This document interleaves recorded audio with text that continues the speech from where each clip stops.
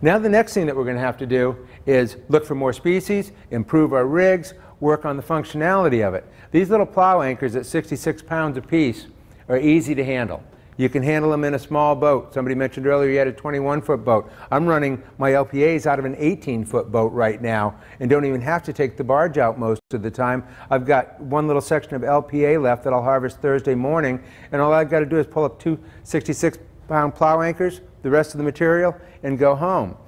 When I set up the first seaweed farm in the U.S. for food, I was working under two constrictions. I had a NOAA SBIR grant, and I was working under that contract with BAL Labs doing the fuel study that I mentioned earlier. And as a small startup business, I could not afford to fail because there were penalties if you failed. So I put in 2,000-pound blocks. On one side, I put in 39 of them. Well, these weren't going anyplace, and they didn't. So we succeeded for the grant, but in the succeeding years, having to care for that. It's too big to pull up with a small boat. It's too expensive to get a barge out there. So you really end up relying on putting a diver down every year, and the gear stays in the water year round. It wears out faster. It could interfere or be in people's way a little bit at least. This is my portable farm, and if you're going to grow the laminarias in the wintertime or any other species that has a fairly short growing period, these portable farms are absolutely fantastic. You put them in, you take them out.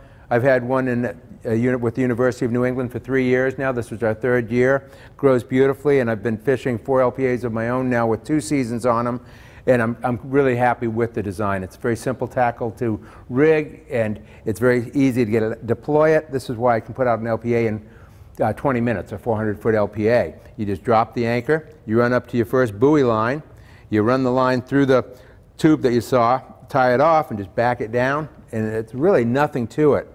So we've made it a lot easier to rig our farms now, and a lot less expensive. When I put those 39 2,000-pound blocks out, well, I had to go hire Dan and his big truck to get them from Auburn Concrete to the dock, and then I had to hire Jim's barge, and we put all 39 of them on the barge, which Jim had just built, but he hadn't powered yet. So Colleen and I kicked over all 39 of those 2,000-pounders with a chain fall and little sacrificial line. This is a much easier system to work with. New products. This is, with the last company, Ocean Approved, I created that line of blanched fresh products, fresh frozen, and it culminated with a smoothie cube, a puree.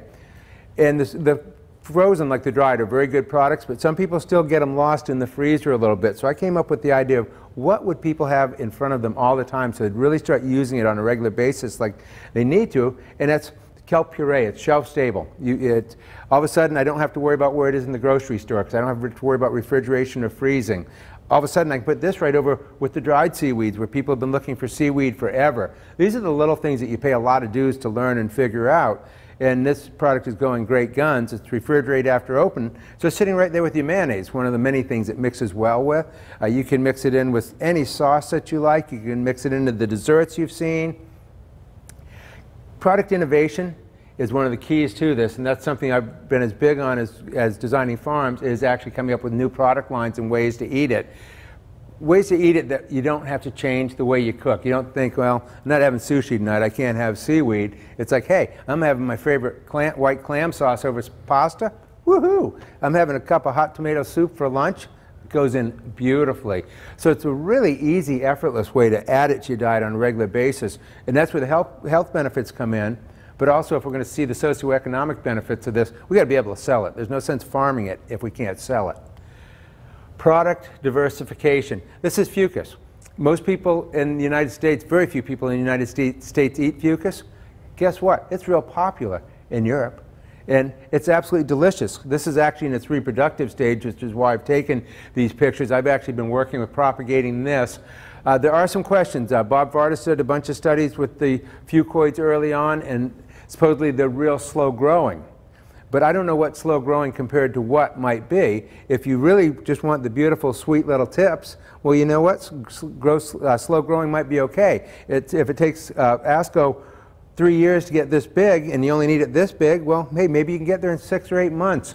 The other thing this gives is a year-round source of raw material, which is a huge advantage. With the seasonality of the sugar kelps that we're farming now, you've got to get everything done in a 2 or 3 month window. So we're working on expanding that window. And we're not working just with the fucoids. We're working with reds and we're working with some greens also.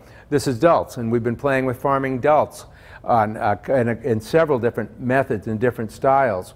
And we're working with, trying to work a little bit with nori right now. That's the product they make the sheets out of for the sushi bars, porphyra, laver.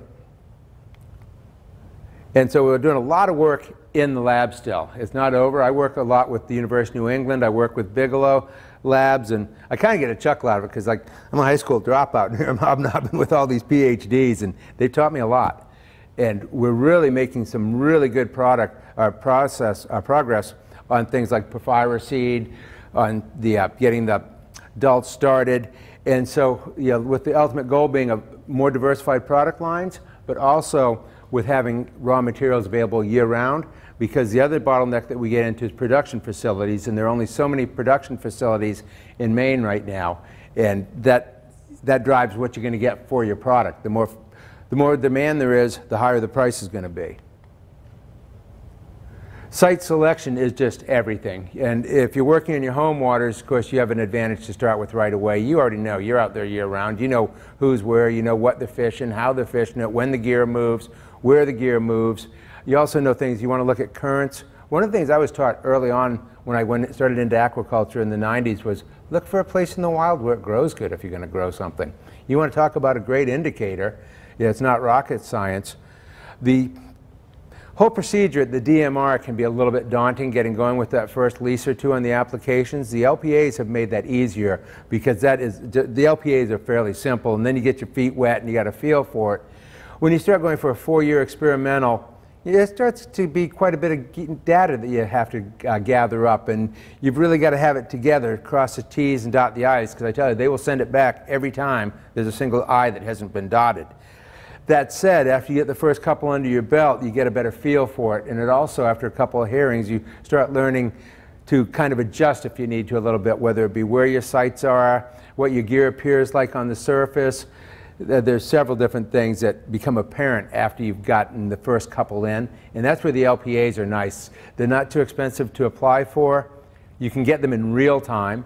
It can take 6 months to a year to get a 4-year experimental lease, they say, which it's a year plus most of the time. It can take up to 2 years to get a 10-year lease.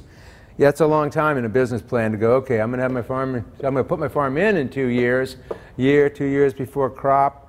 That is one of the other beauties of seaweed is you have crop fairly quick. As in baby spinach, the little juveniles are delicious. You're not going to get the mass, the bulky one out of them, but there is actually some marketable stuff fairly early if you want to take that route. Working with the scientists, we're working on everything from water quality to water clarity, current studies, trying to put this all together.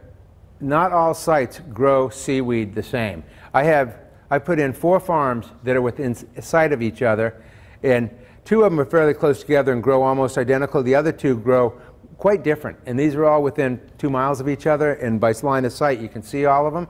One of the ones I thought was going to grow the biggest, the fastest, grew the slowest. It was in a real high nitrogen area. I'm on the board of directors with the Friends of Casco Bay, and we've been mapping nitrogen data in Casco Bay forever. And I went, hey, look at this hot spot, man, a lot of food there. I'll try it there. And something, I don't know if it was the freshwater lens because it was close to the Presumpscot.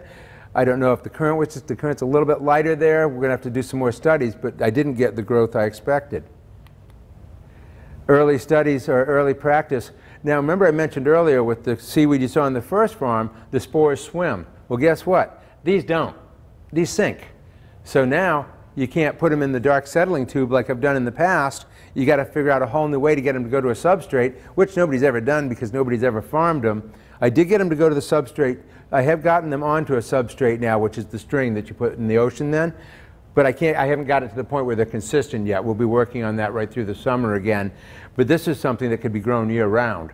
And so that gives you a whole different set of criteria when you go looking for a lease space. If you know it's going to be in year-round, well, that's different than putting one in for 6 or 7 months. With the laminarias, we can get away with putting them out in October and pulling them in May and having up to 10 pounds a foot.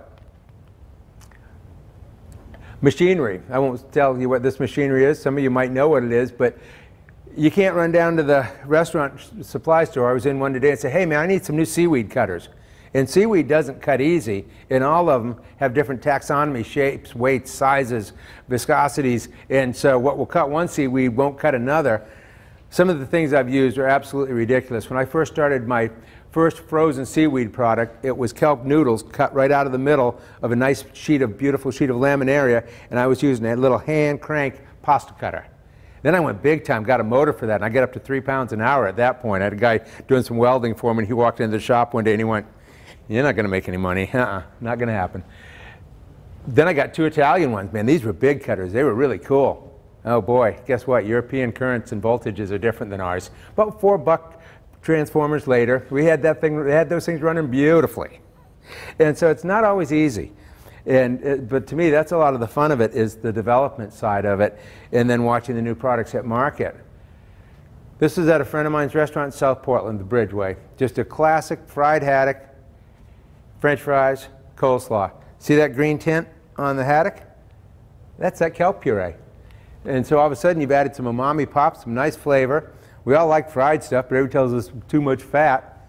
75% more efficient at removing the bad fat. So it's not a silver bullet, but it's a step in the right direction. And then you can even go to dessert. Works great in carrot cake. You can use the puree in the batter, or you can shred kelp in about 50% with the carrot. There's a whole bunch of different ways to add it in and have a lot of fun with it. But one thing to remember, if you're going to be a kelp farmer, at least the kelps we're farming now, it is cold in the wintertime. Yeah, and that's it. I think we'll keep the talk, but like I say, it's a small enough group here that I'm willing to field any questions on any aspect of the things I've talked about.